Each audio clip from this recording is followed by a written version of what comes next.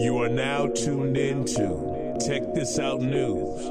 We connect the streets.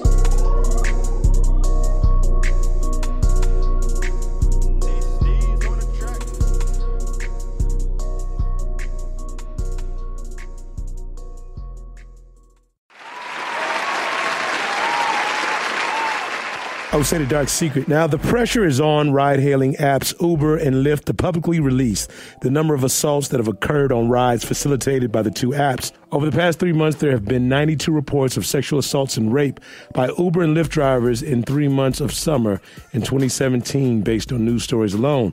Now, neither Uber nor Lyft have responded to requests for comments. The latest target of the Me Too campaign can likely be found on your smartphone. Actress Pamela Anderson is at the forefront calling out ride-hailing apps like Uber and Lyft to strengthen background checks on drivers. Like other females concerned about safety, it's been felt that these apps do not conduct adequate background checks on its drivers. Now, joining us today on Check This Out, we have the CEO of DriveHer, a female-only ride-sharing app that hopefully will deter sexual assault. Enter Aisha Addo. Aisha, thank you for being so patient and welcome. No way. Thank you. That's a much-needed service that you're providing. So let's just jump right into it, huh? Sounds good. All right, so can you give our audience more of a perspective on why there's a need to have a new type of ride-hailing app that can cater to females? Most definitely. I think one of the main reasons for sure is around safety. And throughout the transportation industry, it is a very male-dominated industry. And most times, women actually tend to be one of the biggest consumers when it comes to transportation. However, the care and actually creating the space for them to be able to feel safe, but then to also have a space that caters to them has never been part of the conversation. So DriveHer actually creates that space for women to feel safe, to feel empowered, but then also an opportunity to make extra income. So that's part of the reason why I feel like DriveHer is so important, not just on the tech side, but then really and truly also on the economic empowerment aspect. Secure your bag. Now, why do you think sexual assault and other crimes have gone almost unnoticed? Or in other words, we're hearing very little on such an important topic. I think, there is a level of shame that's associated to women reporting incidents that occur to them.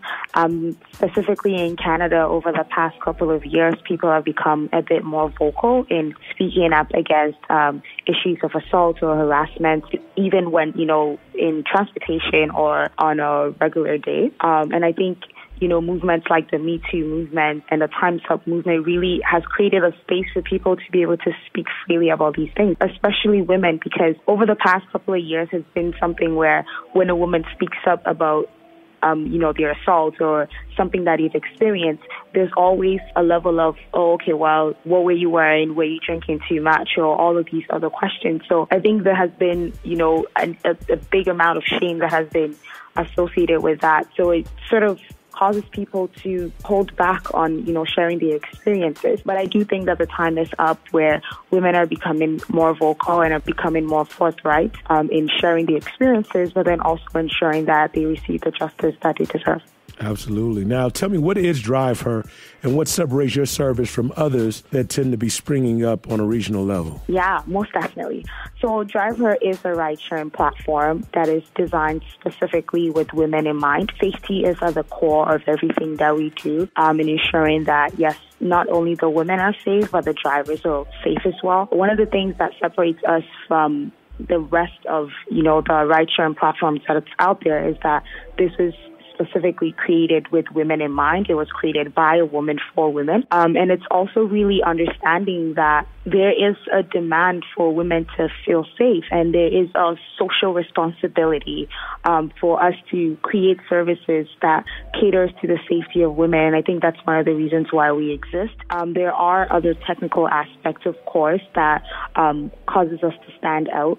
But then one of our core and main things is creating that safe platform, creating that safer alternative for women out there do we wish that all women would use the service? Absolutely. But then would all women use the service? Maybe not, right? But then it's really letting women know that there is this alternative out there and, it was created with them in mind. What are some of the obstacles that you faced and how have you remained persistent with your goal? Oh man, the obstacles. Where do I start? It's been quite a journey. In terms of like even putting together the idea, bringing the idea out, and actually bringing it to market has been it's been about 18 months. And then also from there, like actually acquiring the license, specifically in Toronto, and also getting insurance coverage and all of that stuff has been quite a hurdle. I think another issue that we recently faced actually is, a potential breach whereby someone hacked into our system, to collect people's data. And that's something that, we've been very vocal and we've been very forthright with. We've informed all of our customers and our drivers as well to, notify them of this potential breach. And it's been really interesting just looking at the landscape of, Toronto, but then having women reach out to us from all around the world, typically just asking, when is the service coming to my city? Or, sharing their personal experiences and personal stories. So despite the hurdles that we constantly face on a daily basis, on a technical level, on a social level, and even sometimes on sort of like a municipal or a provincial level, we're still able to really push throughout the different obstacles that have been being thrown at us left, right, center. It's really our customers that have been, our inspiration and like our force in terms of like sometimes reminding us why the service is needed and, sharing their personal stories and experiences. And because of that, we're able to move forward. Personally, throughout this journey, there's been several times that I'd wanted to give up, that I wanted to say, you know what, this is becoming too much, the attacks are too much or the pushbacks are too much. But really, like, in those moments, you'd have someone call or someone email you and say, hey, I want to use the service. This is the reason why, and they'll share a personal experience, and you realize that, this is something that is bigger than myself, and this is something that it's bigger than, just providing a service for women, but it's really and truly changing the face of transportation. Believe that. And how we know it for women and, by women.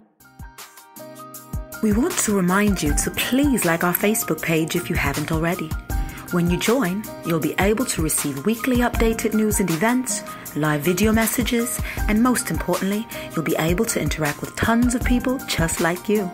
So go on that button on top of your Facebook page and give it a click, or interact with us on Instagram. Without each and every one of you, Tech This Out would not exist. We couldn't do it without you. Make sure to repost and share different things you see on our page. The more you share, the better.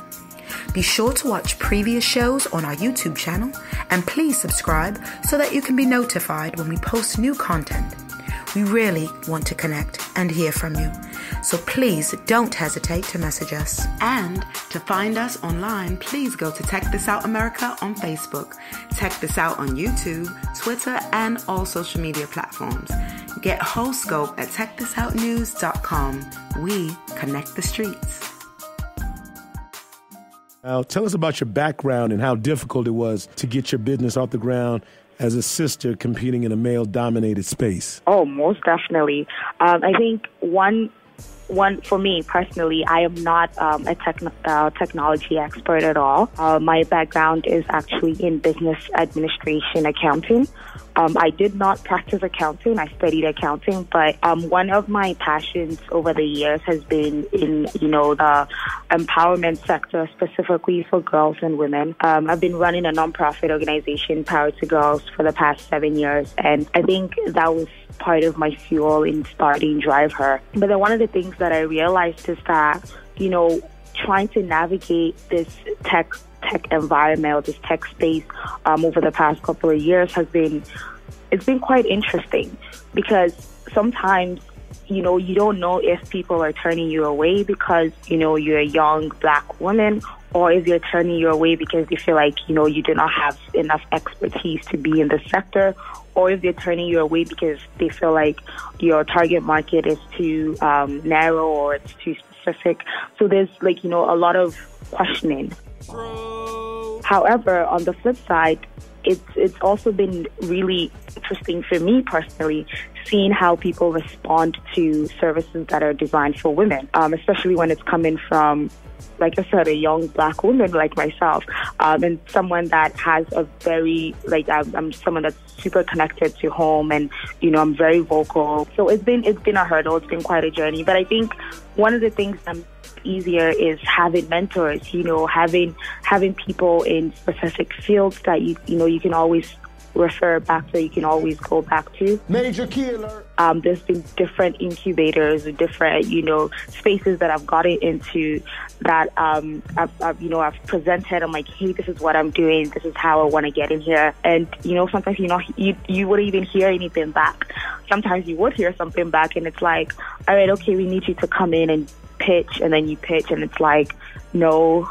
So I think it's been really a very self-learning journey, and really just trying to stay on top of things and trying my possible best to always make sure that you know your stuff. And I think that's been, for me, one of the biggest learning curves, is that understanding that, especially when it comes to the tech space, you do not have all the answers. Things can shift and change, just by the snap of your fingers, and you have to be ready to handle it, and you have to be ready and well equipped to, deal with it. So it's been a journey, and it's been a learning journey for me personally. That's awesome. When will the service be available in the U.S. or even globally? So that is most definitely something that we're still, thinking about. For us right now, I think it's really going to where the need is. So if people in the U.S., give us a shout and said, listen, we need you to come to a city. One of the things for us is going to places where there is the need. So if, let's say, women in a particular city reach out and said, hey, listen, we need this in our city, we need this in our country, we'll most definitely go there. And it's also really just taking it one step at a time and one day at a time, and ensuring that, we're really going into spaces and going into cities that have the absolute need for us. We do, of course, want to expand globally at some point, but then it's also really just being intentional with the places that we introduce our services to next. Absolutely. Incredible. Congratulations. Thank you. Godspeed to you, and continued blessings. If people want to get in touch with you, what would they need to do? Most definitely. So they can visit our website at DriveHer.ca. Also on all social media platforms at DriveHer app. They can also most definitely get in touch with me at Aisha on all social media platforms as well.